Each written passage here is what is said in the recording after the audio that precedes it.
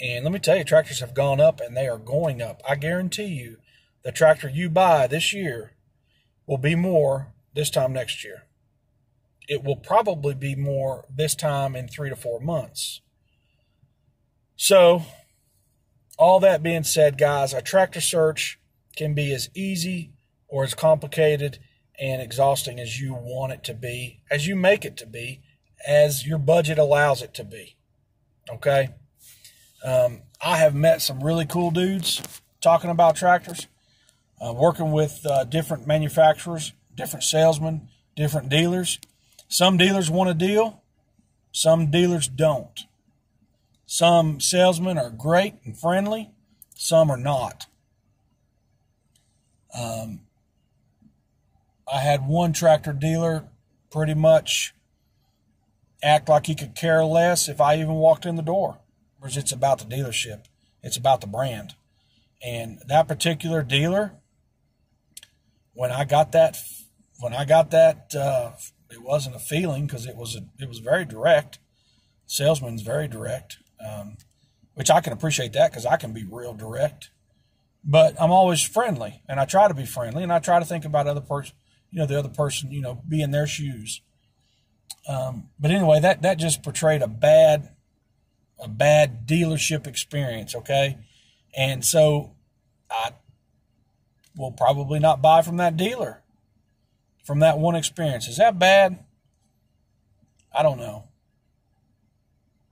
Impressions, Your dealer is going to be who you're going to be, hooked up with long after you buy the tractor. And it goes back to brand. It seems like some brands do a better job standing behind their product. Tractors are made all over the world now, and the big thing now is compact tractors. Tractors are going more compact, and the big boy tractors are really going up in price. So you've got to just sit on these tractors and look at them. But, the due diligence, buying a tractor can be as much headache as you want, or it can be as easy as you want. And I've found too, guys, don't take them at their first price. You ask for their best price, I promise you it won't be their best price. It'll be their best price if you say okay and put your checkbook, get your checkbook out. But you ask these guys for their best price, it ain't going to be their best price right off the bat. That's just a fact. It is a fact.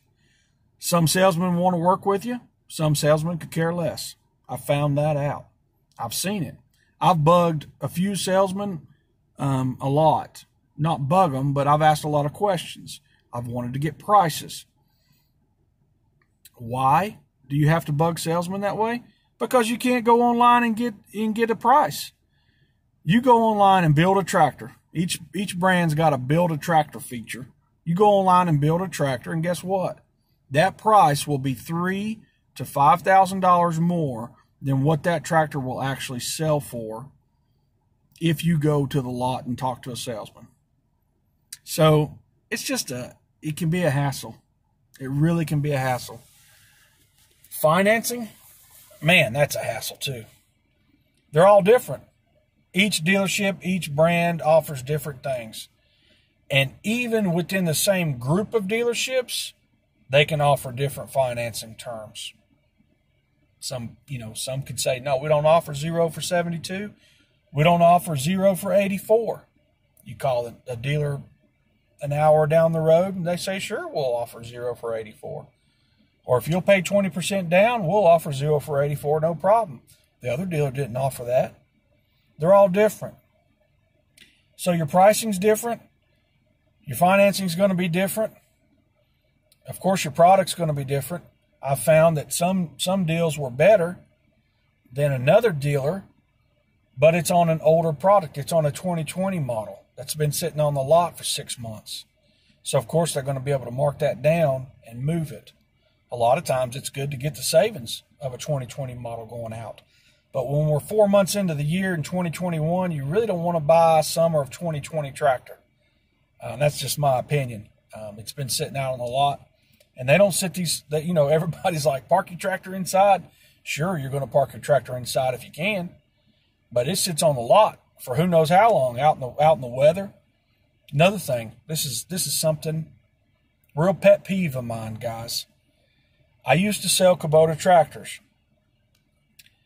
Birds like to poop on tractor seats. It's inevitable.